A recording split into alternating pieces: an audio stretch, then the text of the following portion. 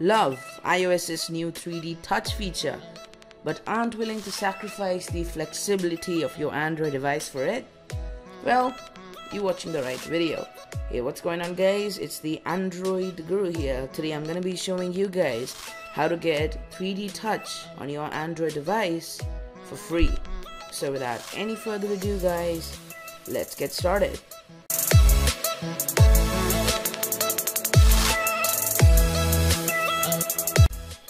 Alright, so for this tutorial you'll be needing root, and once you have root and Xposed installer installed, you'll be good to go. So the first thing you want to do is open up Xposed installer and head over to the download section, and from here you want to search something known as Force Touch Detector. So we'll just go to the download section and type in Force Touch Detector. As you can see, we have one right here. So after this you want to swipe to the right and go over to the download section and download it. Now I've already downloaded it, so I'm just gonna cancel it up. But once you have it downloaded, you want to go over to the module section, and from here you want to enable the Force Touch Detector. So what you want to do is click on this check button right here, as you can see, and once you've done with that, what you want to do is hold down your power button and click on reboot or restart, and once your device is restarted, you'll be good to go.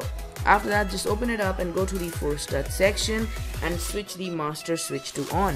From here you can take out the threshold and tap the first part just normally, like 1 2 3 4 5, just like that, just normal, tap the way it switches screen. And the second one, you want to do it with Force Touch. Now the important thing here is that you want to see the values on top and bottom. As you can see at the top, it shows max 0.2241 and minimum the below 12414. This means that my device is compatible. If it shows the same values, then sorry, your device is not compatible. But if it is, just enter the same value in this threshold area as I'm entering right here, and then you can go to the long press section and align the Force Touch to anything. I'll just set it to lock screen for now.